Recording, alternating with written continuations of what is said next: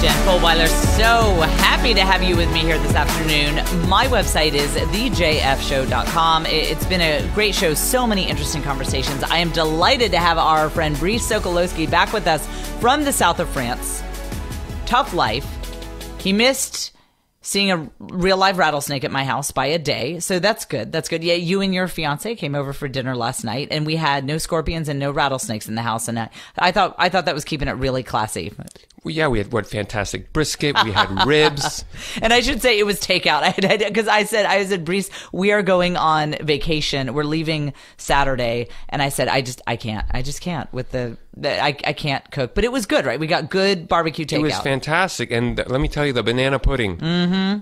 You can't go wrong with a bucket of banana pudding. No, but you brought it was a bucket. I mean, these barbecue places in Texas do not play with their banana pudding.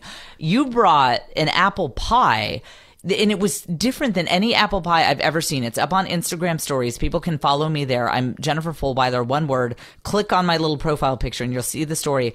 It was just sliced apples. Describe this. It's a really simple. Now we're getting the cooking show. Yeah, no. We're talking about fundraising. No. Give me 2 minutes for pie. No, yeah, absolutely. No, it's fantastic. It's a really simple recipe, and I actually can walk it through within like 20 seconds. Do it. I mean, all you do is you go to the store and you just buy one of those pre-made crusts.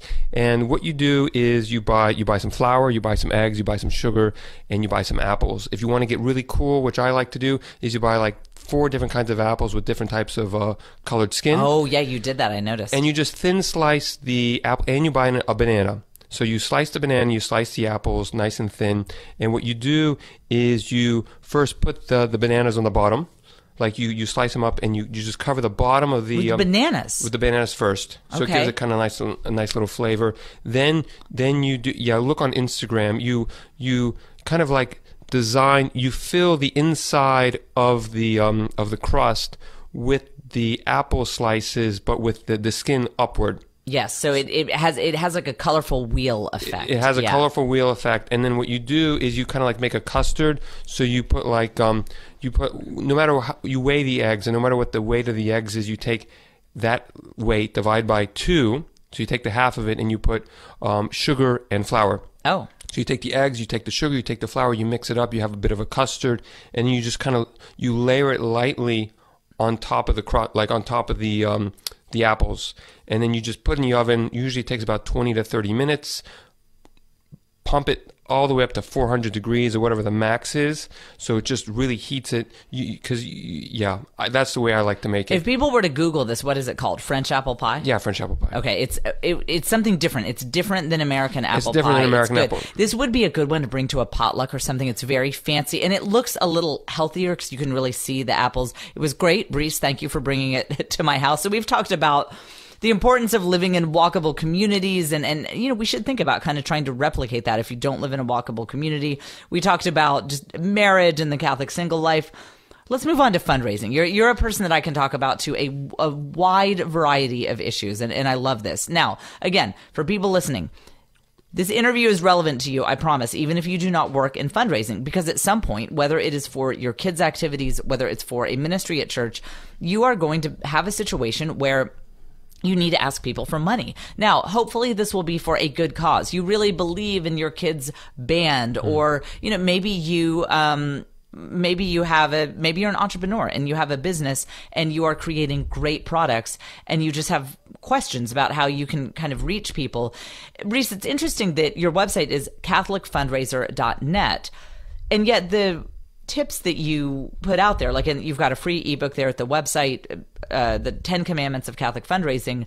I mean, these are universal principles. It's not only things that apply to Catholics. So why did you decide to do catholicfundraiser.net as opposed to just doing general business consulting, just kind of in the secular, wider world? Well, I got involved in Catholic fundraising. One of my great claims to fame is I've only taken one fundraising course in my entire life. Nice. And that's as much as I want, because I got out, I left with all I need was like, okay, this is just like way too bland, way too secular. And even though it works, I'm not gonna say it doesn't work. It does, obviously it does work, because most people are using it, and they're raising a lot of money and they're happy with it. But I thought there's got to be a better way of doing it. And they were fundraising in my parish. I found that there were professional fundraisers. They had slick little booklets, picture of the Pope, some quotes. Every Catholic has experienced that. You get the nice little booklet, printed on really nice paper, thick, and you have the pledge card, and the way they wrap everything. At the end of the day, we know what they want. They want some money, which I can understand. But the approach kind of cringed me, because like it wasn't enough Catholic. Like, it's very hard. Like, I don't know. You just, like, Catholics want to give. I want to give. Do you think so? Now, I have heard, I've heard from people who work in various nonprofit worlds. They say, man, Catholics are stingy, man. They don't, you've got the Protestants, they're tithing, but we Catholics, like, they just don't give. What, you work in Catholic fundraising. What is your impression? I think Catholics, I don't know. We're a community, and if somebody's from the outside or something doesn't smell completely Catholic, we're like, we kind of walk away. Yeah. But when something, I am working with some incredible, amazing Catholic organizations. These people are doing such beautiful work, saving lives, saving souls, especially in the pro-life sector. And these people, they are getting tons of donations. Really? Like, I have one lady says, she sends me these random emails. Oh, I got another check for $100,000. As if it's nothing. Oh my gosh. As if it's nothing. But obviously she's very blessed and she's very thankful. But she's saying, look, this is just how we operate. We're just Catholic. And I think when you have outsiders saying Catholics are a bit stingy, it's just we can smell you a mile away, man. Yeah. And if you're false or if you're false, and I mean the word Catholic, it's like, we're kind of, I don't know what the right word is. Maybe it's brand, but it's tainted a lot. Like, oh, we're a Catholic organization, and you just look at, you kind of ask a few questions, and well, are you pro-life? Are you, do you like the magisterium? Do you pray together? All these little things, and the things start to fall away, and you recognize, well, apart from the name, you're not really Catholic, or maybe the roots were Catholic, and then now, the people that are working in it aren't. And it's not to say that Catholics can't work inside Catholic organizations, but so for me, when somebody says Catholics aren't generous or they're less generous than other people, it's just that our level of what's the word I'm looking for? Our standard is extremely high, and if you're going to say you're Catholic, you better walk it. Yeah. And that's for me is what inspired me, is that I was seeing some fantastic Catholic organizations that were already doing really good work, but were just kind of like doing their own thing with fundraising. And I thought, well, do you want to try a little, can I help you a little bit? And I came from as a Catholic perspective, and I say, look, I'm Catholic, you're Catholic, let's focus on the mission, and let's try and add a few things that might make your, I don't want to say professional, but just make things more simple than organizing. Like you run an event, you know how hard it is. The Adele Gathering, yes, indeed.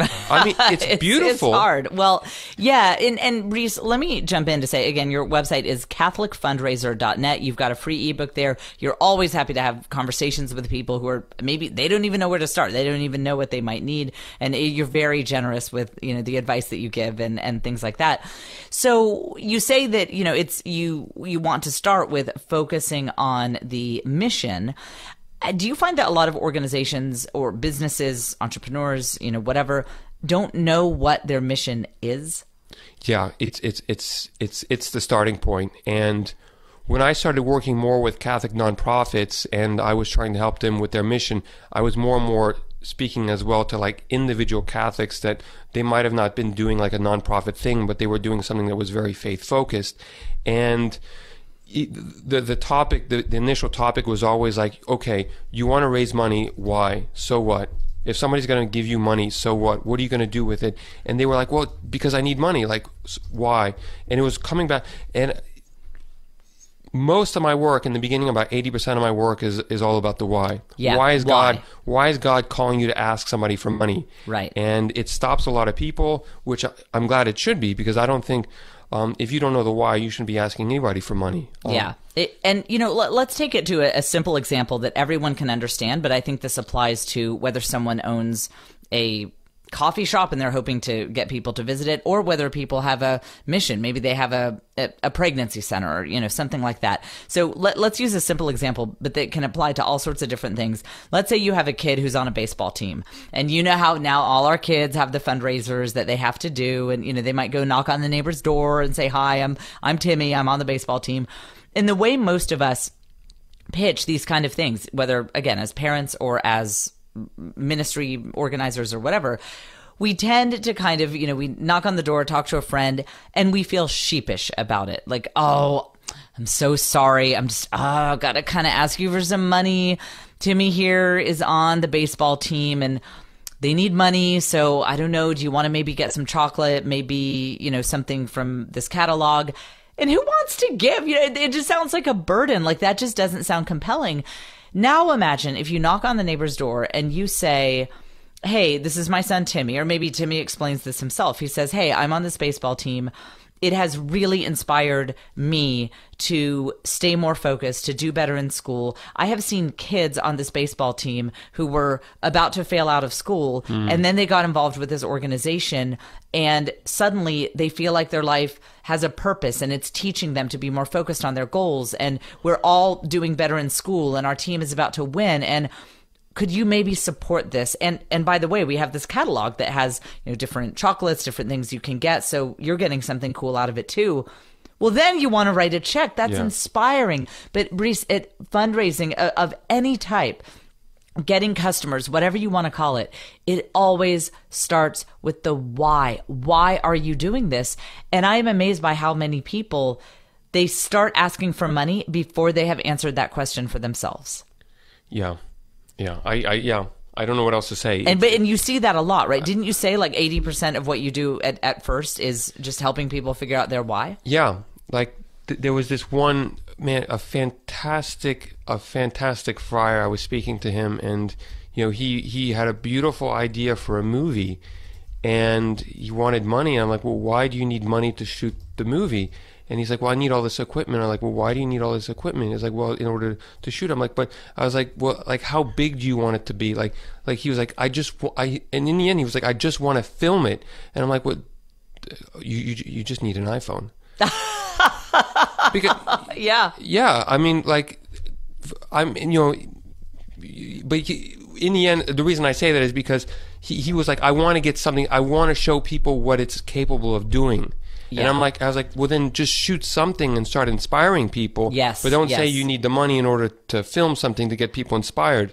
Yes, 100%. So again, people can look you up at catholicfundraiser.net. I really encourage people to contact you, even if they're not sure that you might be able to help them. You are very sweet. You're very generous with your knowledge and your advice. I might make you a pie as well. I know you might invite them to visit you in the south of France. Yes. You know, you never know what could come when you contact Brice Sokolowski. So catholicfundraiser.net is his website.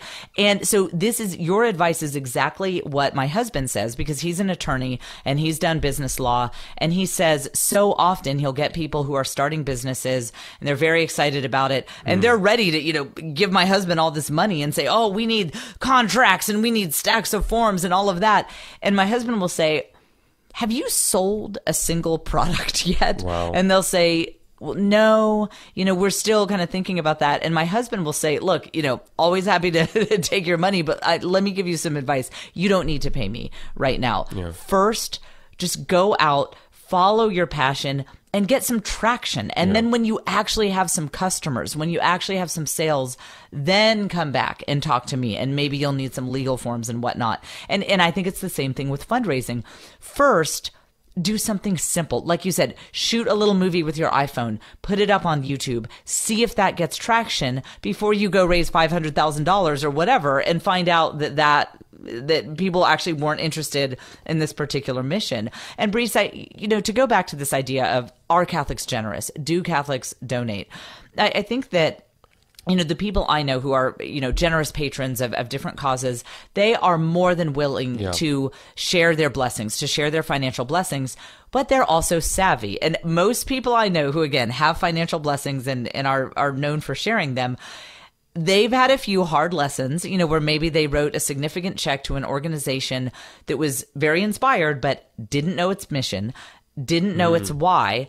They end up burning through a large sum of money and just don't really have any results because they had more passion than they had purpose, And that puts you in a really big hole, because if somebody gives you a big check and you're like, yay, fantastic, and you go off and all of a sudden you burn it without, putting really everything delivering, else in, delivering anything. Next thing you know is like, well, you've built all this stuff and then you don't have any more money to continue it, so you're even a bigger hole before. So it's better to start out small. Yeah. Attract people's attention. What I always talk about is get people's attention and then get their trust.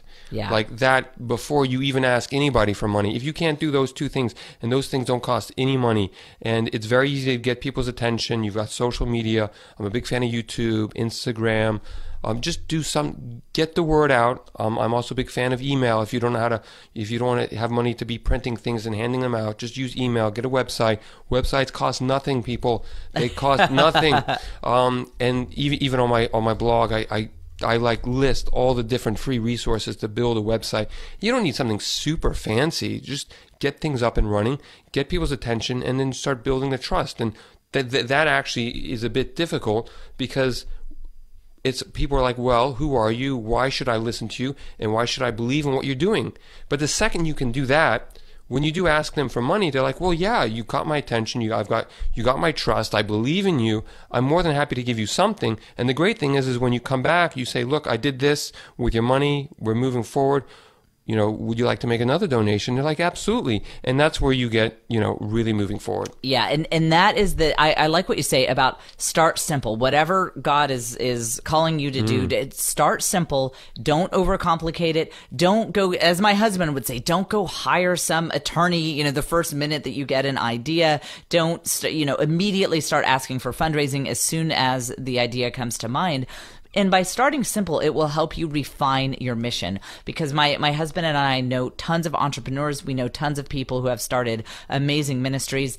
And what you tend to find is in those early steps, your mission becomes refined. A lot of times the organization that you end up with is not the organization that you initially thought you were going to end up with. And you can alienate a lot of potential donors, potential funders if you jump into it too quickly. And so and I think it really allows God to work as well, because let's say you do stumble onto a mission or a business idea that has traction. Well, frankly, it gets kind of noisy once you've got big money donors coming in or some sort of big funding. You're out there, let's say it's a Catholic organization, you're having an impact, you're serving thousands and thousands of people. Well, at that point you kind of feel caught up in this sort of wave. I mean, it's hard to discern exactly where God wants you in this organization to be. And that's why it's great to start small, start simply, so that you can kind of tease out what God is really doing here through this organization. Well, I mean, just look at how Jesus started out. I mean, Yeah, he started from the ground up. Yeah, And, God himself, so true. the ultimate of like, how to start something, small and make it big. And he even taught the apostles, just go out with nothing. Yeah. And you're going to be able to succeed in your mission. So this whole concept, I've got to have this, I got to have that. Time and time again in the Bible, you don't need anything. If anything, God makes you leave everything that you have, so that because He knows you're going to be distracted. You're going to be like, I need this, I need that, and like God knows. Okay, you need to trust me, and you just need to get down to the basics. I love that. Yeah, look at Jesus's model. Start really small. All right, we need to take another quick break, and we will be back with more with Brice Sokolowski. You can look him up at catholicfundraiser.net. I really encourage you to do so, and we will be back with more after this.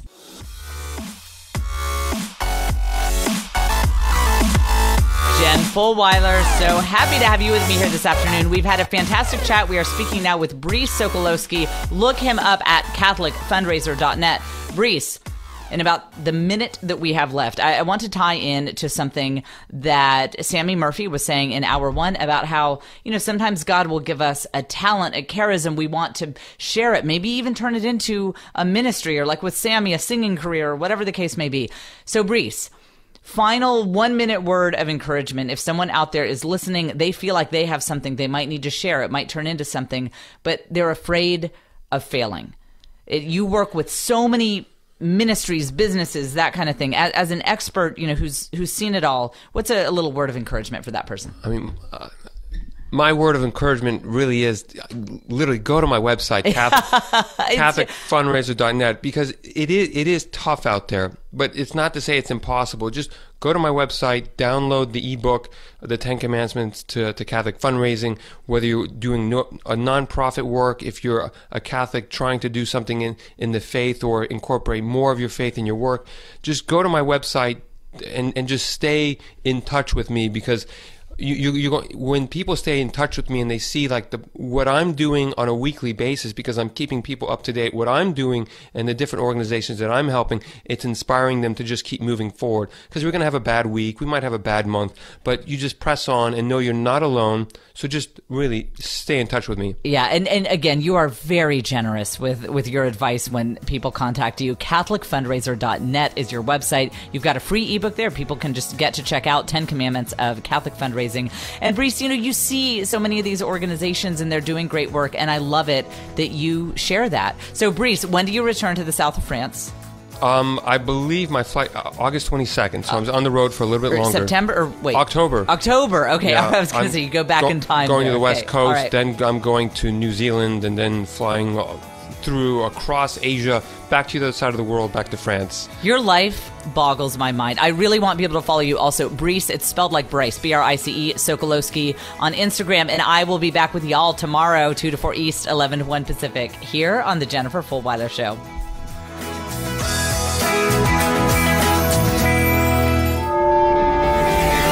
You're listening to The Catholic Channel.